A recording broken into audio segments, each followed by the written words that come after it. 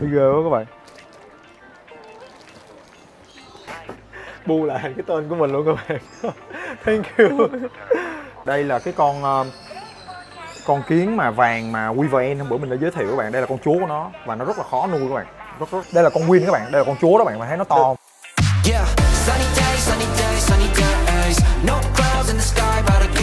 Ok các bạn, bây giờ là mình đã tới Just End rồi các bạn. Just End thì nó cách cái chỗ hồi nãy là tầm khoảng 2 cây. Và sẽ đi vô cái building này. Mình nhớ mang máng là mình coi cái clip là của anh ấy là nó cũng nằm gần gần đây. 928 thì có thể là Just End ở đằng kia, mình sẽ đi qua đó nha. Ok. You are John, right? Yes. I'm from Thèm Bò Sát channel. I just email you. Xin chào. Xin chào. Hello. Hello, welcome. Nice to meet you. Yeah, it's just long way to here.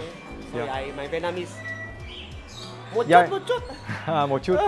Yeah, you can speak English with me. Here. Yeah, this is my wife. Today I come and filming at the store and interview you a little bit question. Hello các bạn, chào mừng các bạn đã quay trở lại với Thèm Bò Sát. Và ở cái tập ngày hôm nay thì mình sẽ giới thiệu các bạn Just End của Singapore, một trong những cửa hàng mà về kiến nổi tiếng nhất Singapore các bạn, và lớn nhất Singapore luôn. Và có mặt tại đây là anh John, là anh chủ của Just End. Hi John, can you introduce me your shop? Sure. Yeah, and when did you begin to end and your species? Okay. Show me. Yeah, let's go. Yeah, let's go. We have quite a few species here. We have Asian army ants. Asian army. Yep. We have trapjaw. Trapjaw. Yeah. We have some over here. We have all the founding colonies, all the very young colonies. Yeah. So, but right now we don't have much ants because of the season. So we are waiting for March. March. The first hot rain, very humid rain. Yeah. And then we will go out to hunt. All your ant is from local Singapore. We only keep local ants. Only local ants. Yes. It is because the government don't let you keep. Yes, because in Singapore it's very strict. Yeah. So we don't have chewing gum, bubble gum. No. No. When did you begin the interest of ant? 9 years ago. 9 years ago. But I only started the shop like 4 years ago. Why? Why you want to have a physical shop? I love ants. Yeah, you love Let me ants. try. An you kin. And you kin. An you kin. You can say tôi yêu kiến. Kiến. Yeah, I love kiến. Tôi yêu kiến. So can you show me the basic combo for the newbie? For newbie, we have the very simple outward and test tube. Yeah. So we will actually grow them for a while. Yeah. And then let the children or the customer choose. So right now we have only like 3 carpenter ant species. Yeah. But after March, April, May, we will have more. Usually how many species do you have? Usually I have about 25. 25? 25. And do you sell abroad? Can't. Yeah. It's really hard to export. So I have a lot of emails. Hundreds of emails. I want the Giga Screen. I want the golden ant. I want the Odontoponera. So we need to write in before we can export. Yeah. Otherwise, if the parcel, they detect the parcel and then I might get fined. Yeah, maybe $3,000. $3,000? Oh wow. Singapore dollars. Oh. So do you have the good ant for the newbie? Yes. Usually we always recommend the carpenter ants for the newbie. Yeah. We give a whole starter kit. Cái loài Camonotus các bạn, như cái mình đã nói thì là cái loài dành cho newbie để nuôi, và ảnh có nguyên một cái ant starter kit luôn. Very basic, this one. Very basic? Yeah. And how much is it? This one's $79.90. $79.90. So we will also provide the mealworm, pure honey, jelly, escape barrier. Our own special escape barrier. Yeah. We are not using like powder, baby powder anymore. Bây giờ thì ảnh sẽ cho ăn các bạn, ảnh sẽ cho ăn, và các bạn thấy rằng là ở đây họ làm rất là chuyên nghiệp các bạn, và ảnh đã chơi kiến được 9 năm rồi nha các bạn. Bây giờ ảnh sẽ cho ăn nè. The last time I saw you guys on Facebook, put your hand. Yeah. So I didn't know the video got 2.2 million views. Yeah. I don't know. Do they buy you? Bite. So bite. But I put the powder first, so they don't climb. I put the powder here. Các bạn thấy là ảnh sẽ cho vô và nó ăn liền luôn các bạn. Và cái tổ này các bạn, đây là nguyên một cái dạng tổ của nó luôn, rất là đẹp luôn. Do you sell this one? We sell in a starter kit if the customer want. Customer.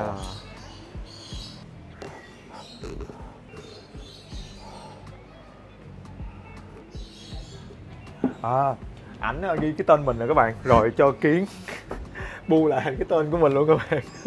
Thank you. Ru các bạn, tên tiếng nước ngoài của mình là Ru, và ảnh ghi cái tên luôn. Anh này dễ thương quá các bạn ơi. Ảnh nói á, là cái này nè, cái này nè, một cái dạng lót mình mới của ảnh. Totally cannot climb. Các bạn thấy là Kiến á, nó lên tới đây là nó sẽ rớt xuống luôn, và nó sẽ không lên được các bạn, và nó là một cái dạng tốt, rất là tốt, và anh đã thử rất là nhiều loại khác nhau. How long for the... It dries about 10 seconds to 15 seconds. And how long does it keep? Very long. Very long. This one I have done this for 6 months. 6 months. So only when the children touch, then I will, like they touch, then I will apply. Otherwise, if nobody touch, no problem. Yeah. Nghĩa là cái này á, là có thể giữ được 6 tháng luôn các bạn. Rồi sau đó các bạn có thể nếu mà anh nói là nếu mà có nít á mà tới đụng cái này á thì là anh sẽ bôi thêm. Maybe just this part. Đó, anh chỉ bôi thêm bên ngoài. It's very easy. Just do this. Đó các bạn thấy không? Anh bôi như thế này. Và nó sẽ không leo lên được các bạn. Và các bạn thấy là Kiến nó lên tới đây là nó rớt xuống nè. Và các bạn có thể nuôi theo kiểu open space như thế này luôn. Đó, các bạn thấy rất là hay. Cái này có bị một cái là nó chỉ có cái lớp màu trắng này thì nó không đẹp thôi, nhưng mà nó lại an toàn. Và nếu mà các bạn muốn bảo vệ cái bầy của các bạn từ phía bên ngoài vô thì các bạn sẽ bôi phía bên ngoài, và Kiến bên ngoài nó không có vô được. Và các bạn thấy là nó bu lại thành cái tên của mình. Bu thành cái tên của mình luôn rồi các bạn. Quá trời luôn. What is the unique species of Singapore? Quite a lot. But the gigas, can you show us? Oh, gigas. Gigas. So this one I only managed. This is my second time I succeeded. I failed maybe like 30 over times. 30? Yeah. It's the queen. Yeah, the queen. Các bạn thấy đây là một con gigas nha các bạn. Thì đây là Dinomax gigas này các bạn. Giant forest ant. They are local to Singapore. Local. Yeah. But only in the forest. All of forest. Around here, urban areas like people stay, don't have. Don't have. Thì các bạn thấy là đây là một cái loài kiến của Singapore, bản địa của Singapore, và nó rất là to các bạn. This is a queen, right? Queen. Yeah. Đây là con queen các bạn, đây là con chúa đó bạn, mà thấy nó to. The wings she took off. Nó đẹp lắm các bạn, rất là to, nó bự bằng con kiến đạn nhà mình luôn. Yeah. Ảnh có những cái mẫu vật ở đây các bạn coi. Đây. You should come in April or May. April or May. I bring you to find. Really? Okay, sure. One time. Don't know whether they are fertile. It's your luck. So the queen somewhere inside. So I made like a nest. Yeah. With the boxes, with the holes. So far they are doing okay. They are easy to keep. Very hard. Very hard. Very challenging because sometimes they don't eat the food that we give. Really? Like mealworms, sometimes they eat, sometimes they don't eat. And they easy to stress. Easy to stress. In Vietnam, they sell this DC because they take from Thailand, and they said easy to keep, and many people fail. I think in Singapore, not many people succeeded. I think less than 10. Less than 10? Really? Very difficult. Very nice but difficult. I think trap jaw easier. This is trap jaw. Trap jaw in Vietnam, they said very difficult. So easy. Yeah, but I thought it easy. Very easy. We have 3 tanks here. Đây là cái con trap jaw mà các bạn nói là nó khó nuôi các bạn, nhưng mà anh nói là rất là dễ nuôi các bạn.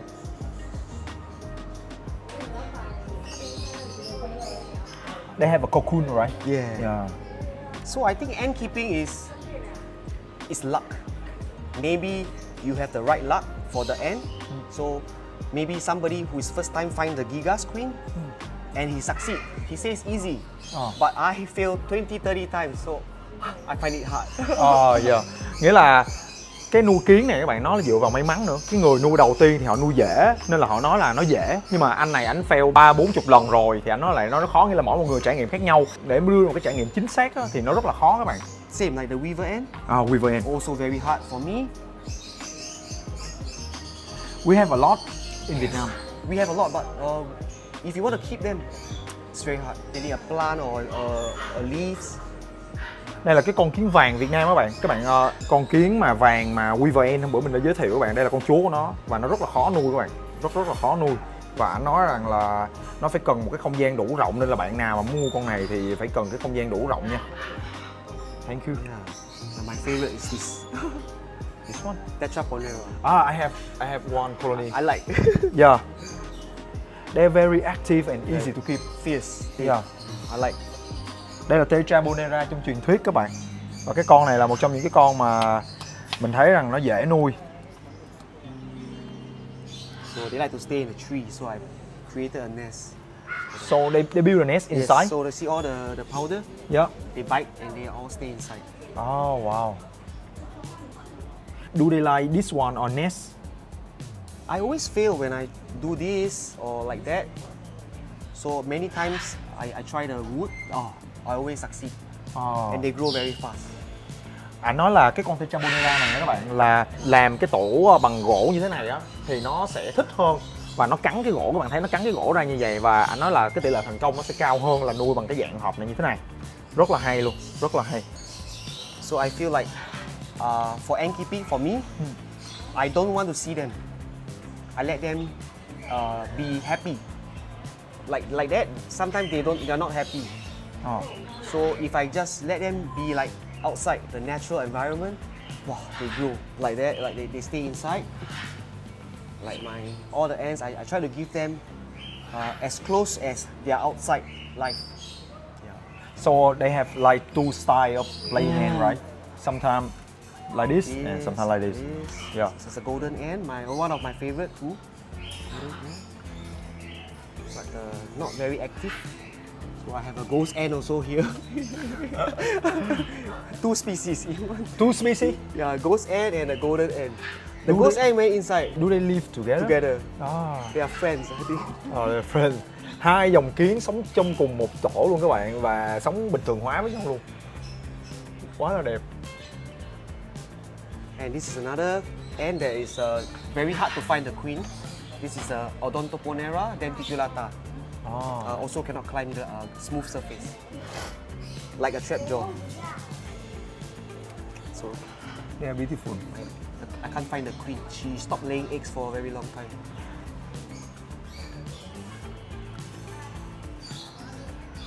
Wow. Rất là nhiều loại các bạn, và ảnh trưng bày rất là đẹp luôn. So I just saw 2 tanks this morning. It's okay. So in Singapore, right, for the carpenter ants, we have the 4 famous ones: elbow sparses, oriventris, irritants, and maculators. You have maculators also. Yeah. And your customer, how old? Mixture.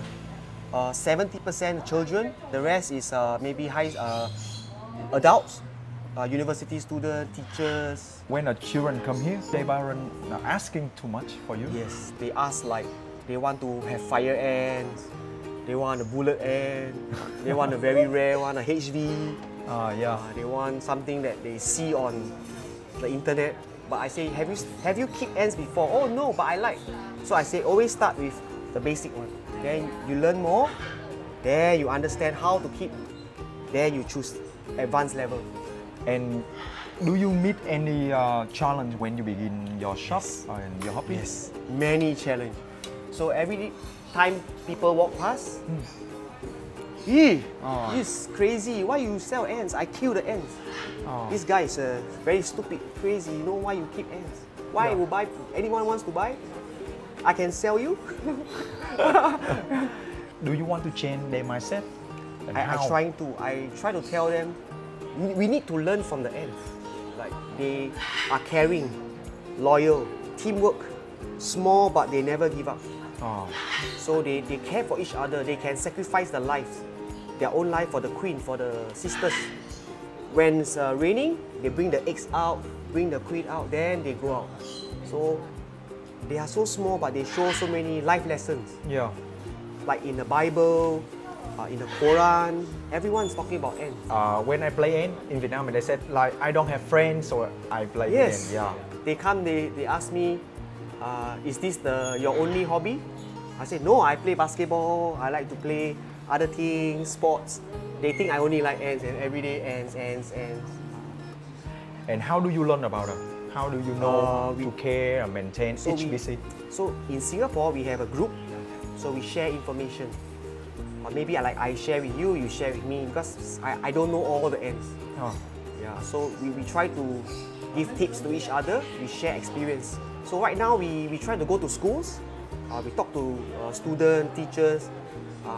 They are very happy to put an ant colony in the classroom and let the children learn. So far, we are doing quite good, sharing our passion. And the last thing is that, do you wish to raise some exotic ants in Singapore? I wish. You wish?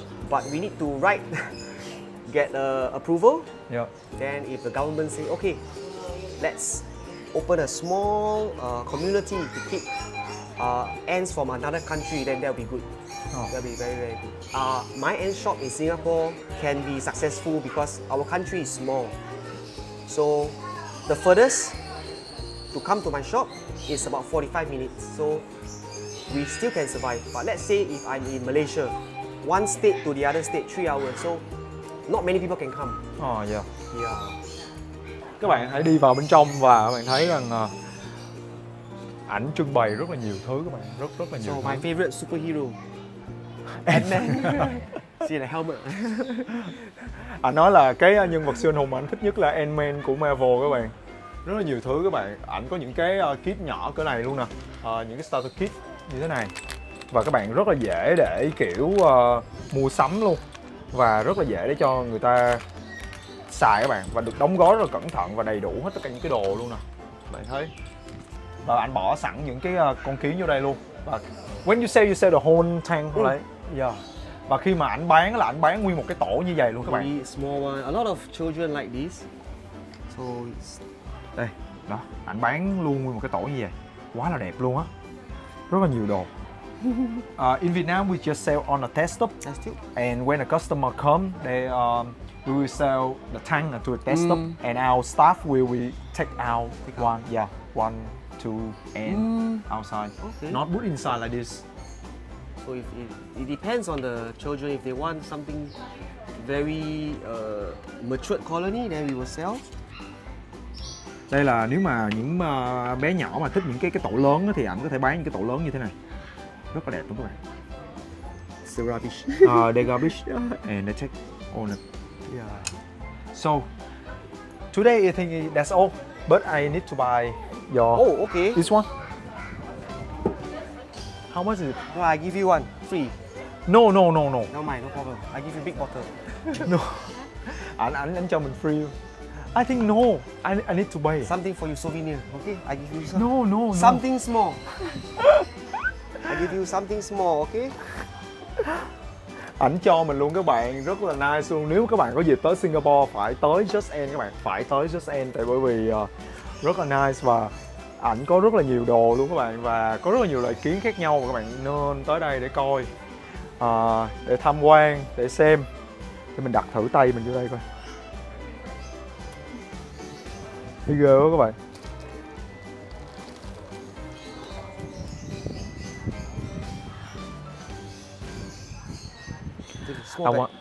Yeah, thank you, John. No problem. I want to put the hand inside. You want to put? Must put powder. Yeah. But very pain. So I put for like maybe 5 seconds. Like they bite. Then the major start coming out. Yeah. So today is that all. Thank you, John. Thank you. Cảm ơn. Cảm ơn. Thank you. So what the hell were you thinking then when you kissed your lips? Now I'm kinda glad you did. 'Cause now you